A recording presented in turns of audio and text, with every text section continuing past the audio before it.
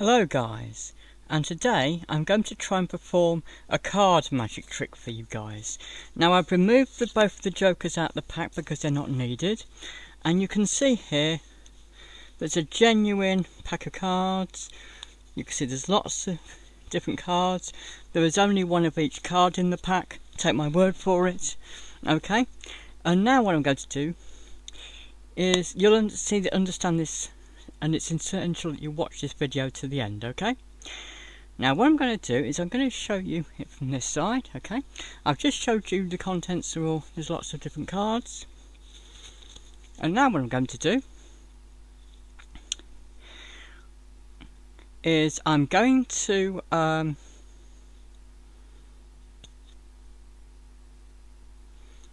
move this, cut the deck. Okay, so I'm going to cut the deck, try and cut the deck, okay, and I'm now going to put the cards behind, right, okay, and now I'm going to cut the deck again,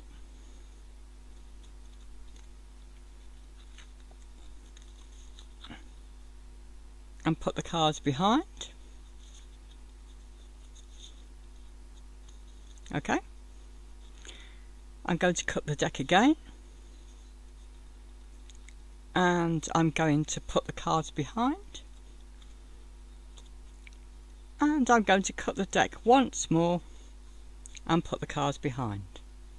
Okay, now I'm going to tell you what the card is on the top. Okay, right? It is the 3 of clubs. Okay? Wasn't that impressive, guys?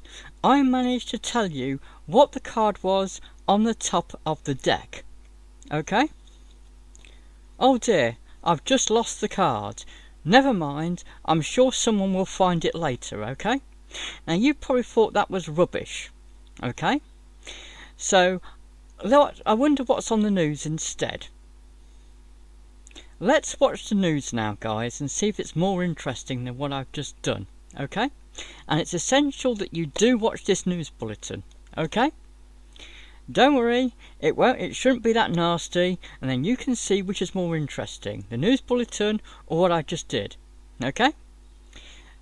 So it's bye from me now. I'm going to hand over the news bulletin. It's essential you watch it. Thanks, bye, and carry on watching.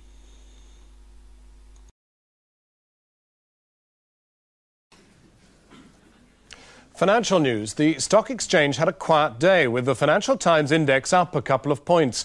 On the foreign exchanges today, the pound rose to its highest point this year against the dollar. It also finished up on the day against the franc, the mark, and this just in. Is this your card?